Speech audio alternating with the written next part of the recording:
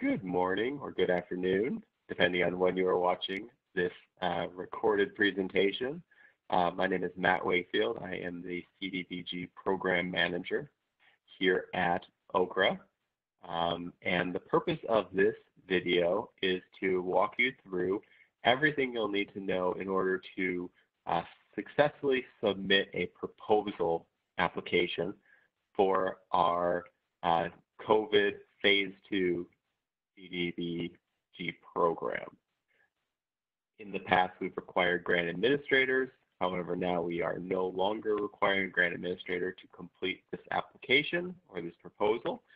So this is really a open to anyone from a community or seasoned grant administrators to show how you walk through the steps to create, fill out, and submit a proposal for the COVID Phase 2 program.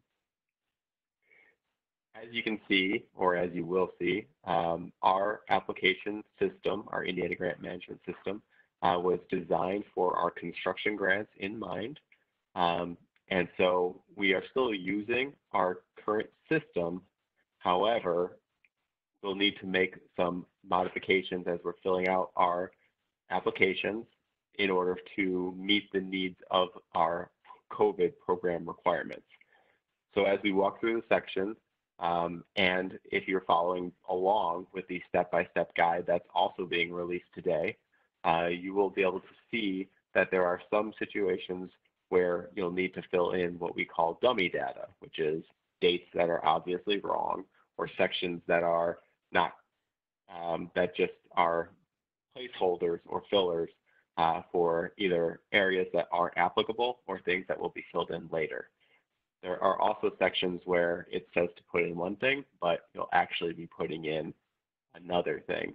And we'll go through that, and the guide that has been released today as well puts in detail what those need to be in order to successfully complete this application, this proposal application.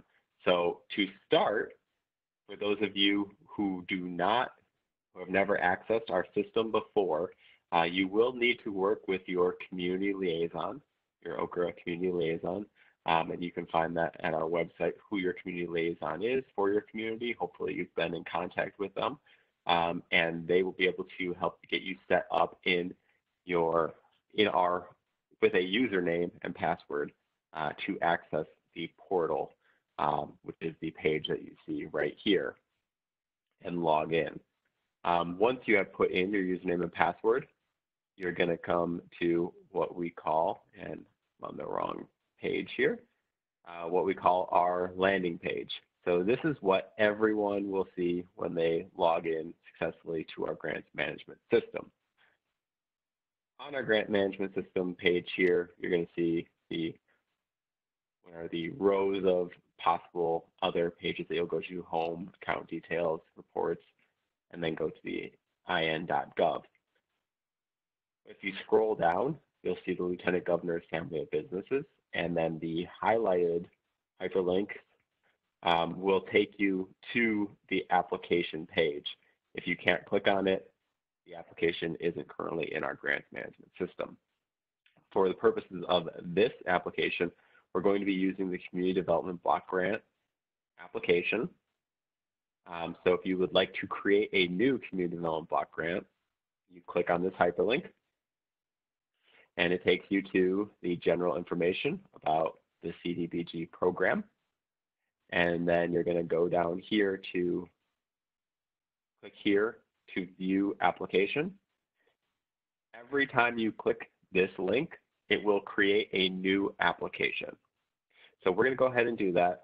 But remember, if you're going to apply and you start the application and you want to go back and make changes, clicking here will only create a new application. It won't bring you to your current application. And I'll show you really shortly how you find your current applications that you've already created or are working on at this time. So we're going to click Create a New Application. And it brings up a CDBG proposal. So this is just the proposal. Once we go through you submit the proposal, it'll be reviewed, you'll get feedback, and you'll get moved to the CDBG application section. All of the content that you create will stay there. Everything that you put in will remain, but it will move from proposal to application. So the first thing you're going to see here is that your grant application has something called an ABM number, is what we call it. And this one is 1745. Each one of these is unique, so each application has its own number. So this is what you're looking for when you want to access it. So say you've done some of these sections below, but you want to quit working, come back with more information, and work on another section later. You can go ahead and when you log back into that home page, you're going to go to account details and then grant applications tab. The grant administration is for applications that have been funded, and an administration record shows up here. So if you have any of those, they would show up in your grant administration. But for this purposes, we only know the grant applications. And it's going to bring up automatically the recently viewed.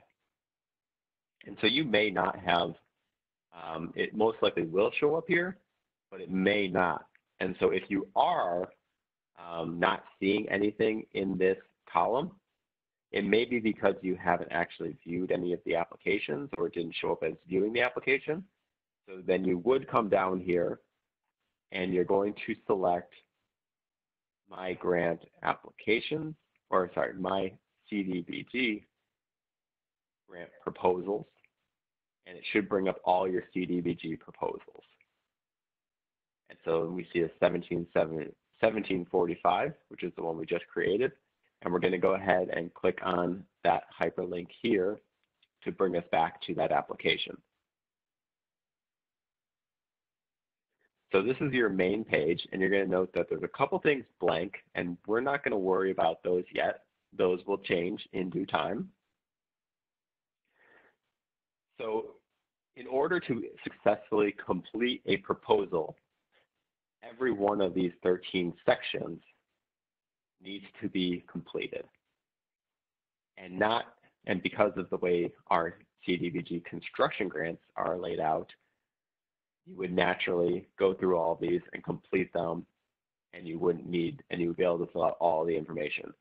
Because we're doing a COVID application, which is different, lies outside of our general applications, construction grants, we're going to need to fill in creatively some of the other sections that we normally wouldn't necessarily be applicable in order to make sure that all of these get to completed. You'll notice that this submit button down here is red and doesn't do anything because it brings up, it says it will once all sections are complete. So it won't allow you to submit this proposal until all of these sections are completed.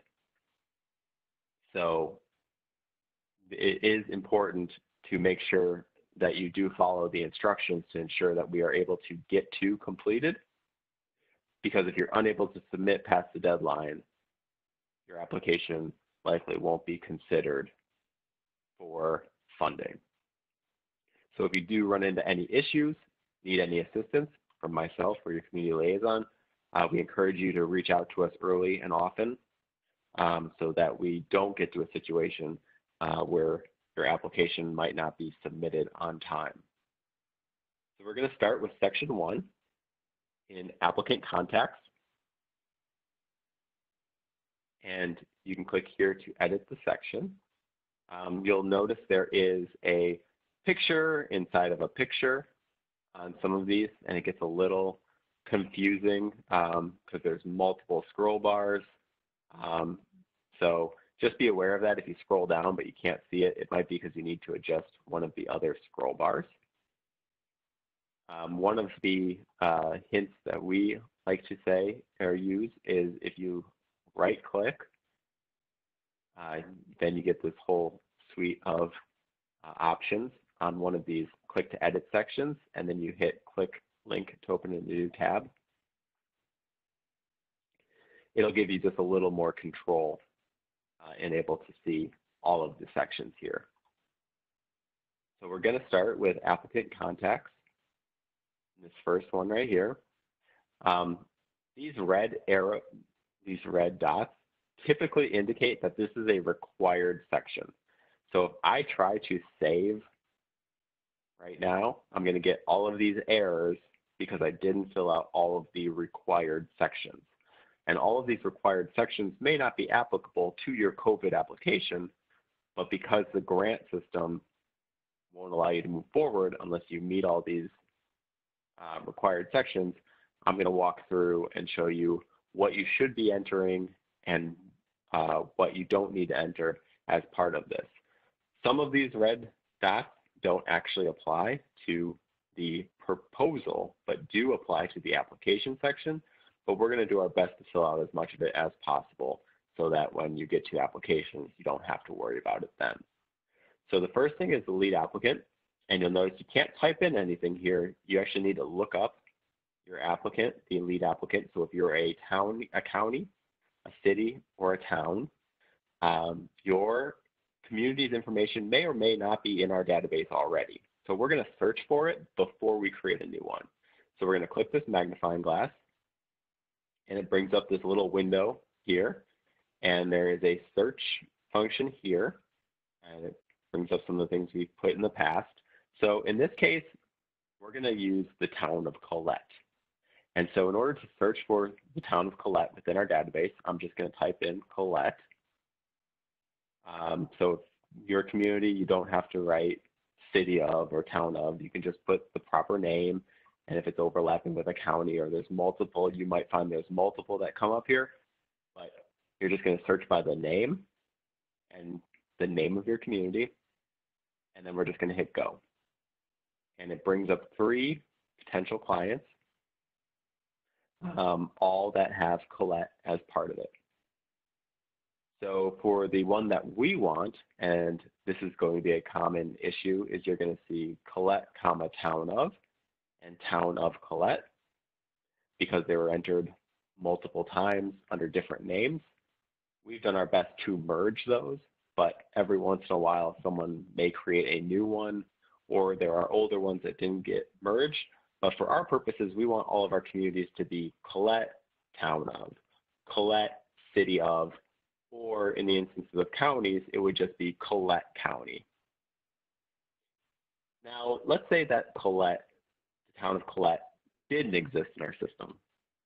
In that case, we've run the lookup, we've entered it in, we don't see it. Here we're going to hit new. And in this case, we would type in Colette, town of, and this is a required field because it creates a new, what we call client, but it's really just your community. And then you can enter as much of this information as you have available, but the only thing that's technically required right now is this town of Colette, and then you would hit save. But we already know there is a town of Colette, so I'm not going to create a new one. I'm just going to hit cancel. And then I'm going to do go, and I'm going to select Colette, town of. So you'll see that it enters it in to this lead applicant section right here. And then I'm also going to select the county in which the town of Colette is. For the purposes of this, we're going to pretend it's Putnam County. We have noted that sometimes this county code changes as you go through the process. You don't need to worry about that. If it changes to a different county, sometimes that happens, but actually all of the county information will be within this lead applicant. So it won't be a major concern if this changes. You may be frustrated if you try and fill all this in. You'll notice that these fields down here filled themselves in automatically when we selected the town of Colette. If you are creating a new lead applicant or community, these fields will remain blank until you actually go into the town of Colette at a different screen and enter this information in. So you will need to go enter this information in at some point, but for the purposes of this application, you can still save if these 4 fields remain blank. But at some point, you will want to put this information in. The same thing for the town of Colette goes with the chief elected officials and the clerk treasurer. For this application, you likely will not have a subrecipient, you likely will not have an engineer, and you likely will not have an architect. These are not required fields, so you should not realistically be putting anything into those. However, we do want your chief elected official contact. So again, this is where we're going to hit the magnifying glass, and we are going to search for them by name.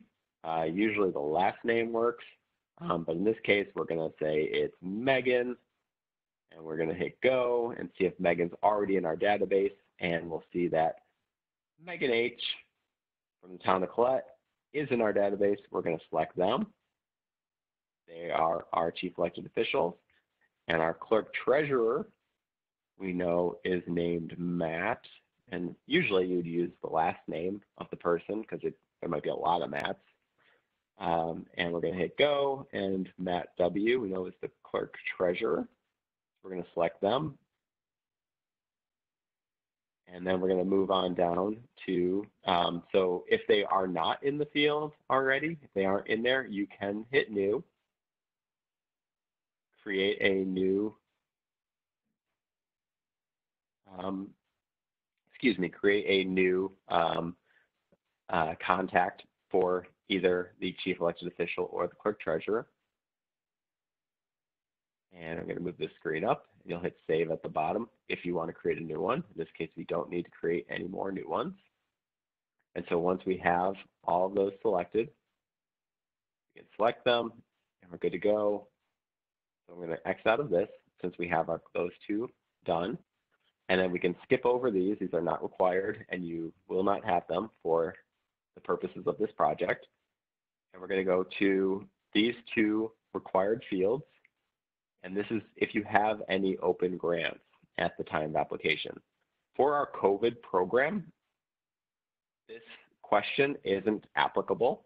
So typically we have requirements that you can't have more than 2 open grants as a town or city, and 3 if you're as a county. So in this case, we're just going to answer yes or no. It won't throw you out. So if you do have 3 open grants, you can hit yes. And then if so, please enter what they are. If you have a previous WDW or SIP, it'll have a grant number associated with it, and you can enter that in. If you don't have any grants, you can just type in NA, and then we're going to hit save. And you'll notice that that first section went to completed. So we're going to go through and fill out all the rest of these. These first 2 are the most involved, at least in our grant administration, grant management system, online system, as well as the uploads. But all of the information is necessary in order to successfully submit the application. So we're going to go click to edit section for project information. And this is an important one here. We know the program that you're actually applying to is the COVID-19 program. But for the purpose of this application, it's important that you select Main Street Revitalization. The reason you're selecting this is because we'll be able to filter it into and then change it to our COVID program. If you don't select Main Street Revitalization, we won't be able to find your application and we won't be able to then convert it to a COVID program. So we're going to do Main Street Revitalization. And the eligible activity, if you scroll all the way down, it's going to be either one of these 2. You're either going to be doing grants to businesses to retain LMI jobs or loans to businesses to retain LMI jobs. So in this case, I'll select grants. You're going to put in the estimated number of beneficiaries. So these are the number of jobs that would be retained through this grant, through the grants that you will give out. So in this case, we're going to assume that or estimate that it'll be about 2,000 number of beneficiaries, people whose jobs are retained. And then we're going to put in our project address. Some of this stuff can be auto-filled. In the case, we're going to do our offices. So you're going to have your project address, the city, and the zip. We know that there's not an address specifically for this project, so it will likely be your town hall, your county seat of government, wherever it is that would be your project address where you'd be administering this grant from. And then you're going to find the county in which your community is in. And in this case, we're going to just select Clinton County, and you're going to hit this arrow over. Sometimes communities are in multiple counties. Sometimes projects are bigger than just one county.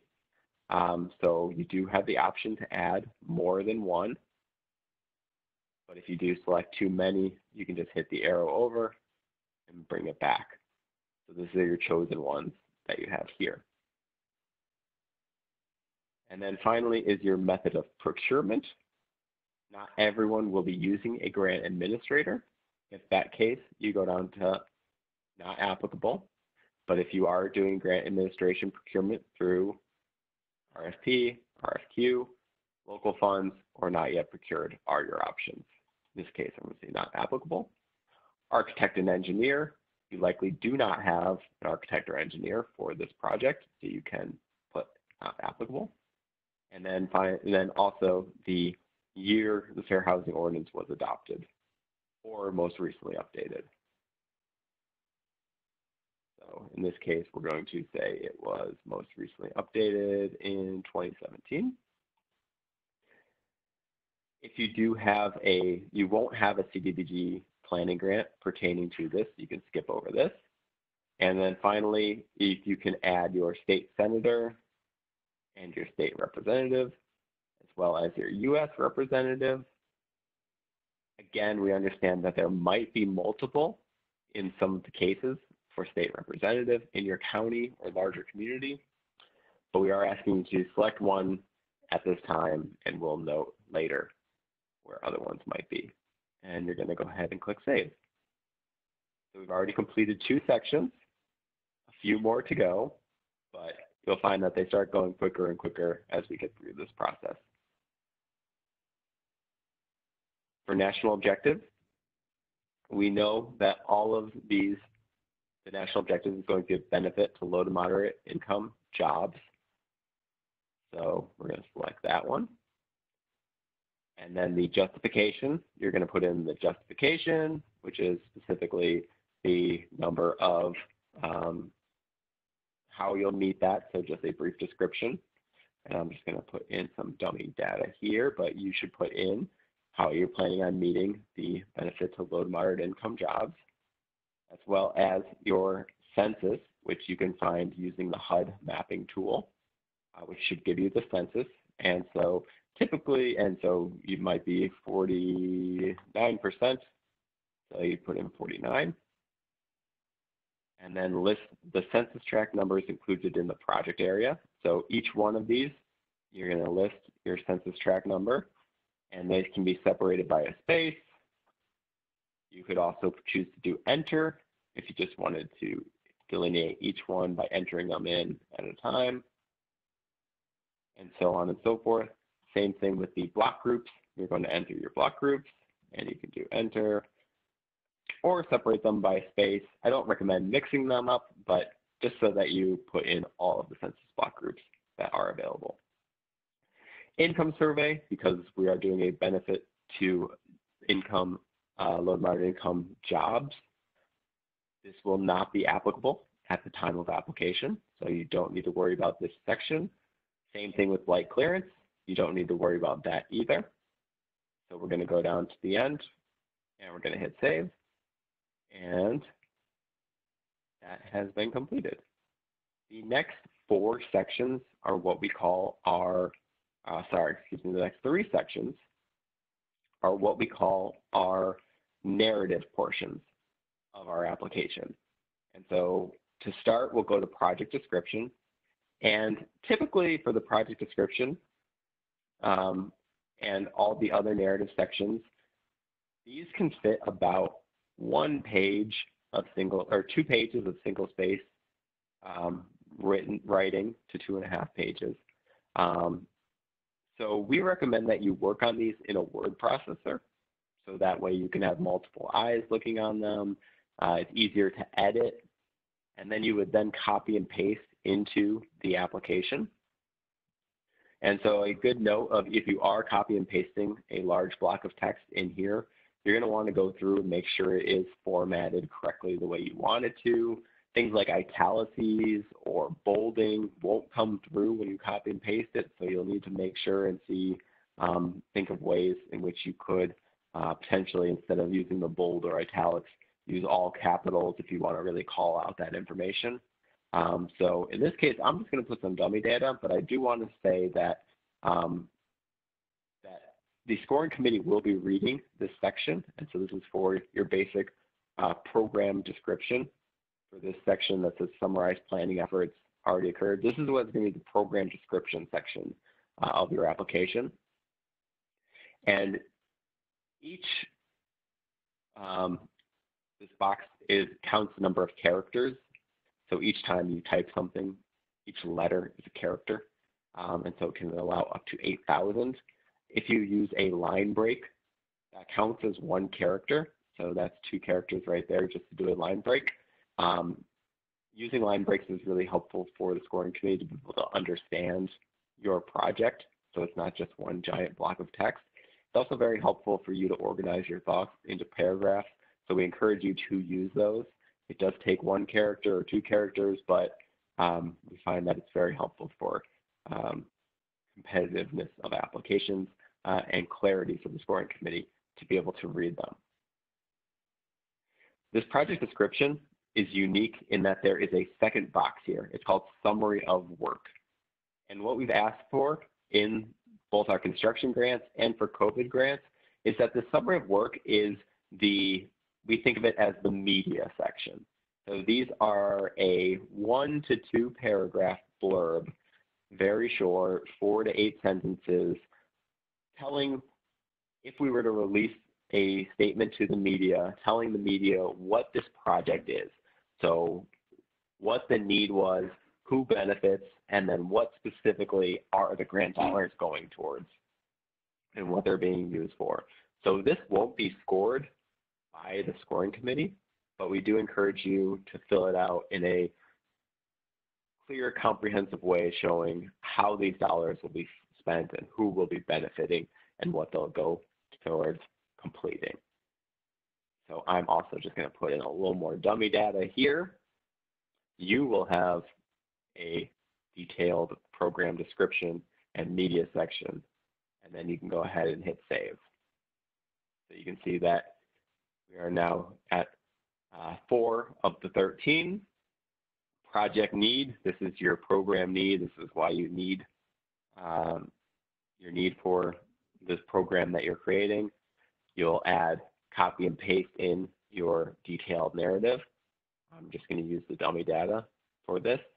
And then financial impact is your program management section. I'm just going to add dummy data once again, and those have been completed. So you should be able to work on these outside of our Indiana Grants Management System and then copy and paste them into these sections to complete them. Section 7, this is an important one because it has a number of what we call validations within this table. It's an interactive table, as you can see, and it has clear activity categories for the construction, what you would typically see for our construction projects. Obviously, these don't match one-to-one for a COVID jobs program.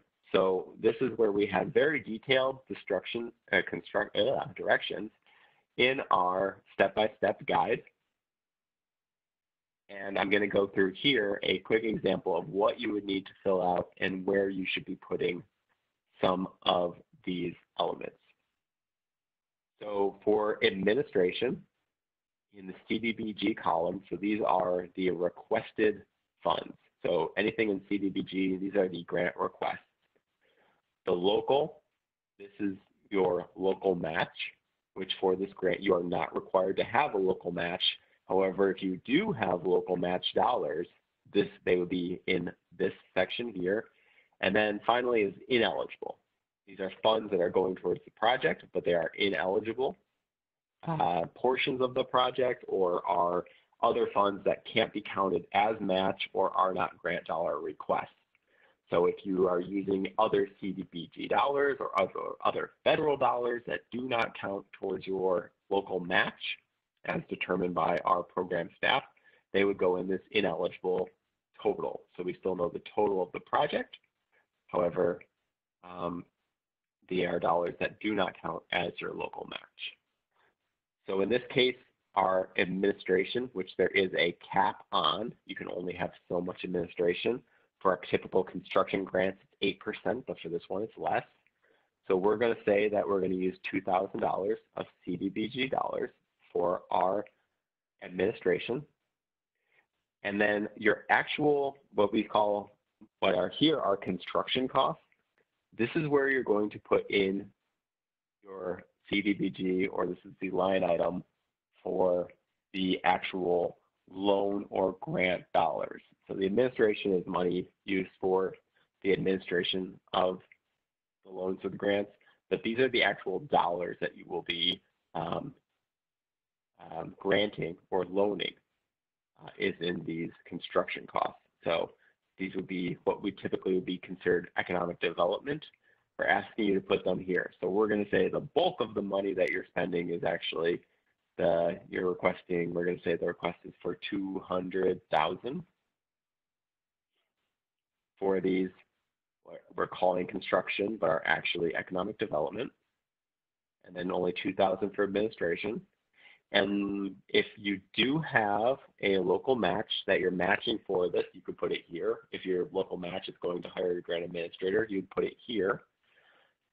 This land acquisition, you should not have any land acquisition because of the nature of this project. There would be no reason you would have anything in this line item.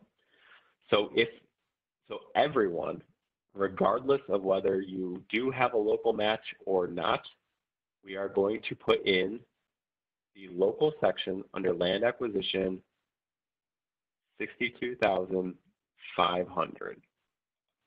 There's a very specific reason. This is because the local match has to be at least 20% of the project total for the project. And because the request, the maximum amount of the request is the 20% of that is $62,500. So every project should and must put in $62,500 in this section right here. Chances are you will not have anything else for these line items down here, but if for whatever reason you do have professional fees associated with it, that you're using local or CDBG, you would put those in here on these line items. And then this budget creates total tallies and this is your total project budget. The reason it's important to have this here is because this table, what we say, it talks directly to the next table. So in order to successfully complete this table, you need to have the 20% of your local match be part of this table, which we've done by having this 62.5. But it also talks to this local matches source table, which comes down here. So and in this case, I'm going to show you what you put in if you have no other local match that you're putting in. So if you're just not adding any of your own local match, but you did put in 62.5 in this section, you're going to use source type, other. The source, you're going to write in other, and then the amount is 62.5. And then you're done. It's important that this number for total local match matches this number. So your total locals both match. So in the case where you actually had an extra $5,000 that you're adding to the local in your construction costs, you're then going to put in where that funds are coming from. Is it coming from a loan or a grant, or is it an in-kind match? So if it's a grant that you have that you're adding, you can say it's a grant and it is for the Good Town grant. It's the source of that grant. And then you put in that 5,000. And you'll see it goes up to 67.5, and that matches this one, which is 67.5. So it's important to always put in this number because they need to match. These two elements need to match, and you need to have this 62.5 as part of this land acquisition, so you need to have these line items in there. So I'm going to remove these really quick, just for the purpose of this. And you'll notice that it changes back, this changes back, and then this worksheet, this gap calculation worksheet, you can go ahead and skip this section. It automatically tallies up for you, but you don't need to see that, and you can go ahead and click Save. In this financials and gap, if this is off, if these don't read correctly, you're going to get one of those errors. So if you do have a section here that you did have the 5,000 here, but you didn't add it somewhere else, you're going to see that it won't allow you to save because they don't equal. So you do need to rectify and make sure those are equal. If you don't include this amount here and this local says 0, you're going to get another error saying that it doesn't meet the 20% requirement. So it must be 20% of this total project cost. It must be from local. Again, doesn't matter for your grant. For the COVID program, we're not concerned with that. But in order for you to be able to successfully submit this proposal, you're going to need to have this placeholder or dummy data in so that you're able to successfully submit it. So I'm going to go ahead and hit cancel so it doesn't save any of that information. And you can go back and edit any of these sections and go change around any of these things that you have already saved. So we're already on to our public hearing, and you will know that for this program, a public hearing isn't required at proposal. It's required at application. So you're going to see that for this, for our construction grants, we typically require 1 at proposal and 1 at application. And those dates need to be when the notice was posted and when the public hearing, the first public hearing, those need to be 10 days apart from the date in which it was posted, following the date in which it's posted. So there is a calculation in here making sure that they are in fact at least 10 days apart from the date that it was posted. So if you have not done your public hearing yet, you are going to need to put in some placeholder data for this. And so for this required at proposal, we know if you've already done your public hearing, go ahead and put in those dates. So we did it. We started it on June 9th, and then our public hearing was on the 20th. That's great. But let's say that we haven't actually done it yet. So here's what we're going to do what we think our public hearing is going to be. So we believe our public hearing before application is going to take place on the 17th. This is when we're going to have, it's going to post as notice, and then it's actually going to be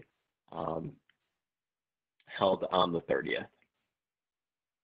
So these would then fulfill that element, and we're going to leave this second section blank. You won't need to fill that out yet.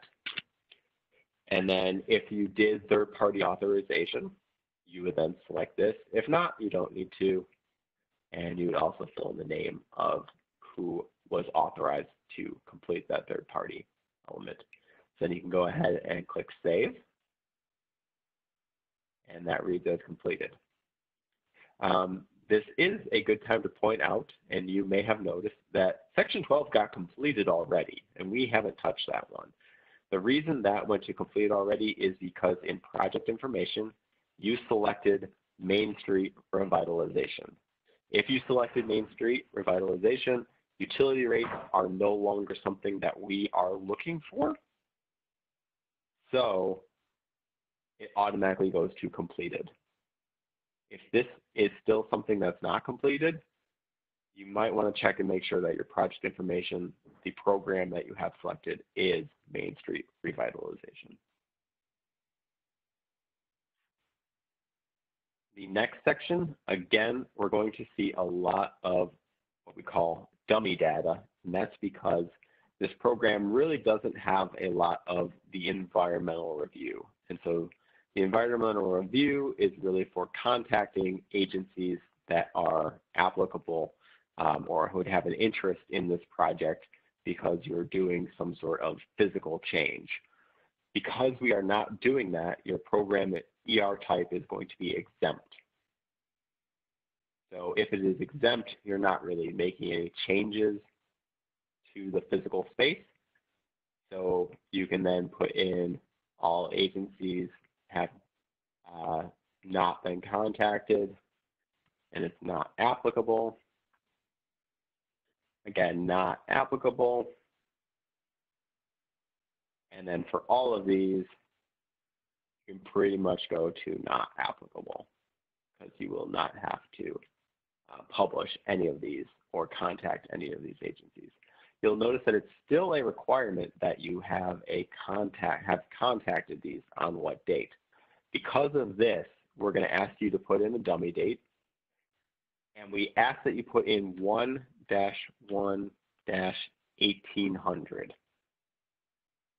And that's the dummy date that we use standard for this section if it's not applicable to the project that you have to contact these agencies. So you don't have to contact these agencies as part of this grant. So you can type in 1-1-1800 for the date that they were contacted because they weren't. Another thing, you can just copy and paste if you want to use Control-C, Control-V, and put that in. And because this is just proposal, you don't actually need to have heard back from any of these agencies in order to successfully submit. So you can hit save here. If you want to be thorough and know that you don't want to have to come back and do this at application, you can say that they were all received already. And fill out all of these with those dummy dates. Because that application, you'll need to have received comment from them or indicate that you haven't. So we're going to go ahead and click save on that, and that covers your environmental review. Section 10 is readiness to proceed, and this is some certifications, affirmations from other 8 groups that you're working with. Because you won't have an architect or engineer as part of this, you don't need to click that checkbox. We do have site control, but because we are an exempt project and we're not doing any controlling of the site, we know that these are all going to be not applicable to this project. There's no real property, and there's no easements, there's no liens, anything like that. There's no owners that we're working with, so there should be no comments. You don't need to worry about any of these status of permitting since we don't have permitting. And then there's no displacement. So we can go ahead and just click save. And that section should be completed as well. Again, you'll need to fill in those required fields, otherwise it will not allow you to upload these. Pause. All right, and we are on the home stretch. The final sections, specifically the uploads, is going to be a little more involved than the last ones that we just kind of breezed through. But it should be pretty simple and hopefully clear on everything you need to do. You'll see there's 2 sides here. There's the proposal required files and the application required files when you click on that uploads. And so these are going to be documents that you are uploading from your computer to help support or fill in some of the threshold requirements for the grant. So at proposal, you are required to upload each one of these required files. Your fair housing ordinance, your drug-free policy, as well as a scope of work document that supports your narrative sections, a project area map showing an area of everywhere that the project takes place, your financial documents, a detailed budget, as well as your public hearing documentation. You're also required to do a 4-factor analysis for language proficiency. And finally, environmental documentation. So we understand that not all of these apply to your project. However, once again, in order to successfully submit, the system needs to have a document uploaded for each one of these required files. So for a number of these, they are going to be applicable. So you'll want to upload that document directly here. However, for some of them, you're going to upload a placeholder. So each one of these in the required fields, and same thing goes for application, but we're going to focus on proposal, can be found in the selected document drop-down menu, as we call it. So if you are looking for your, the first required field is that fair housing ordinance. So we're going to select fair housing ordinance. And then we're going to choose the file from our computer. So these are files that are on your computer or a hard drive. So you're going to go ahead and choose this, choose a file. And my computer's moving a little slow today. It's been a long, hard week. Hopefully yours is moving a little quicker when you do yours. But I think you'll eventually will get a full screen here.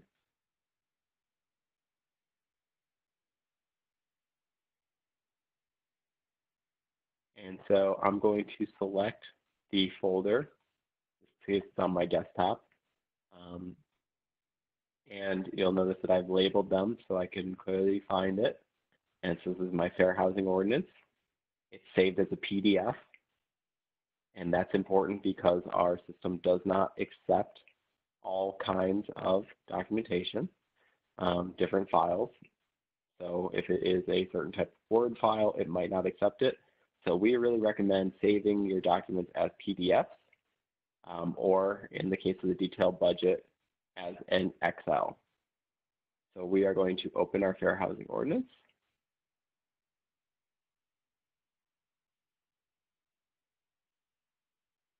And you'll see that it comes up here as fair housing ordinance, PDF, and then we are going to hit the upload selected file.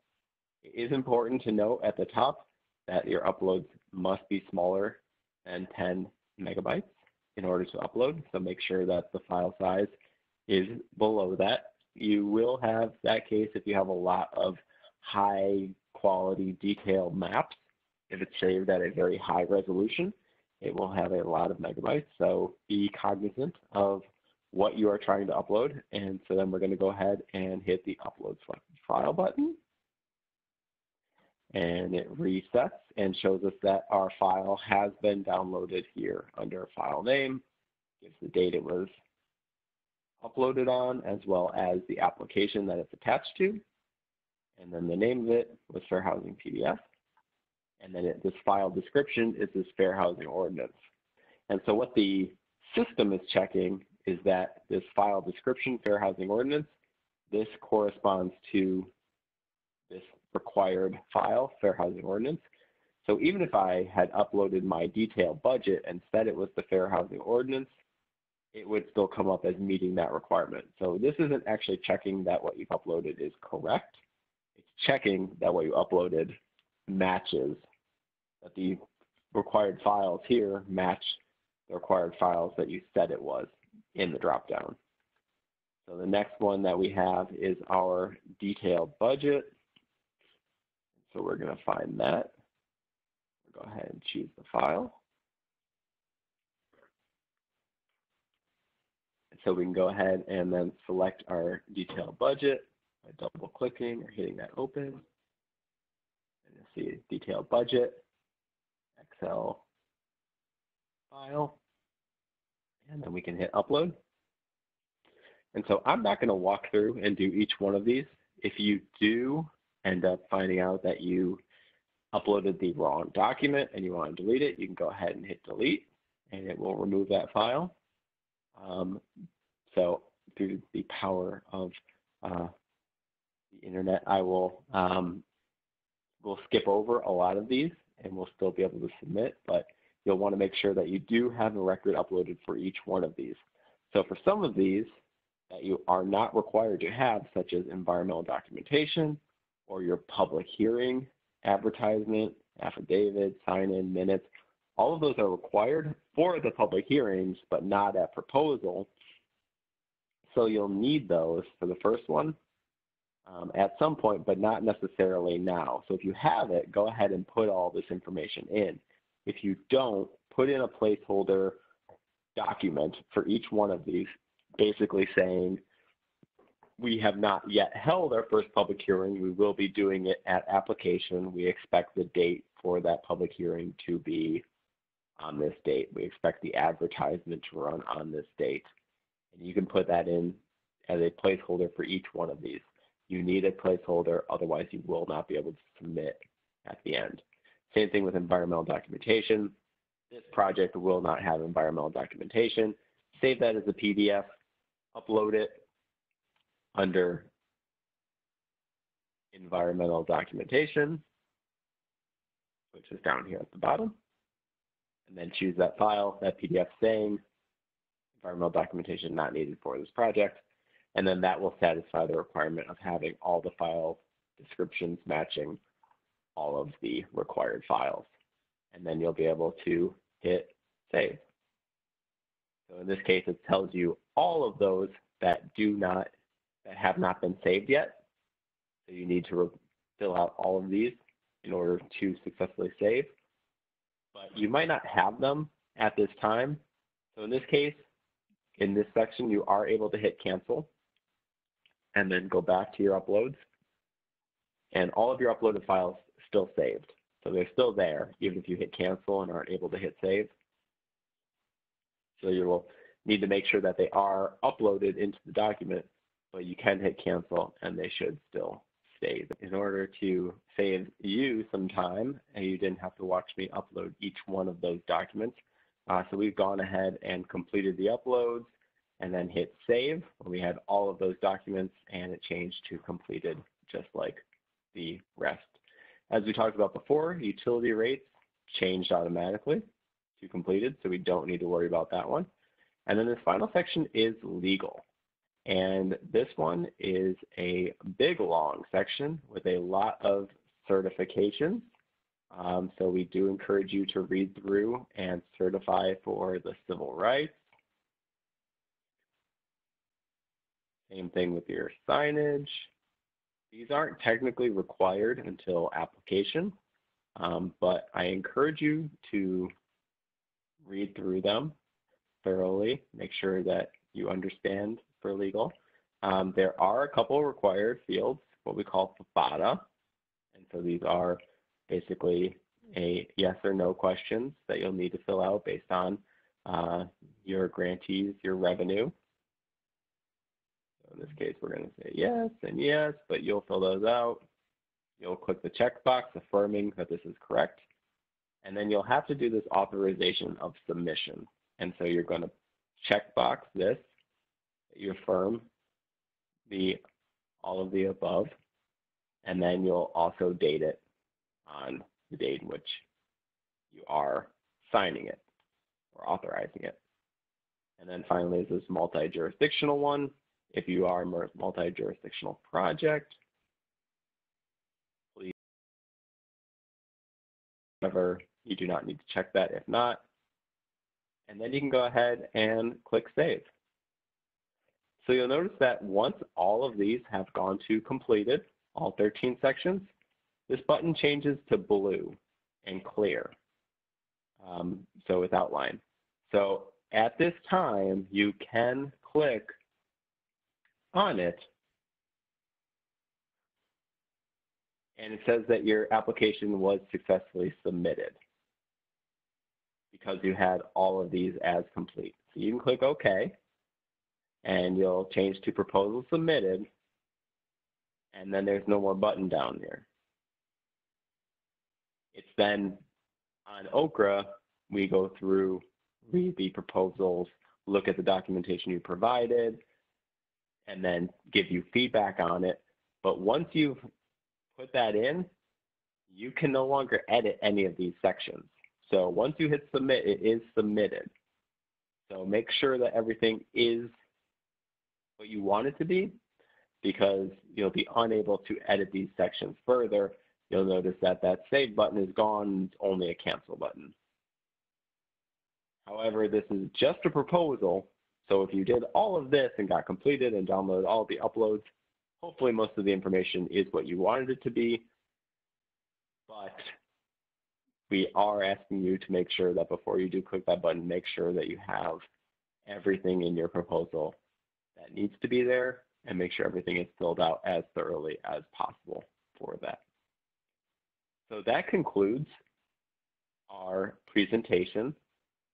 If you do have any questions about the technical aspects of our Indiana Grants Management System or filling out your application, please do not hesitate to reach out to me.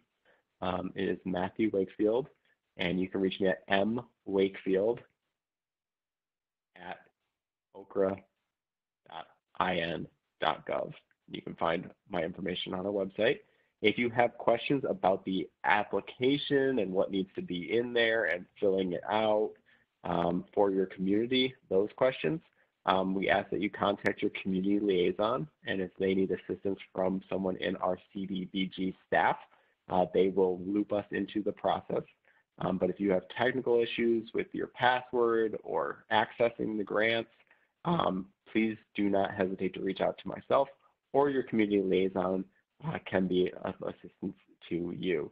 So with that said, thank you very much for watching this presentation, and I look forward to reading your proposals.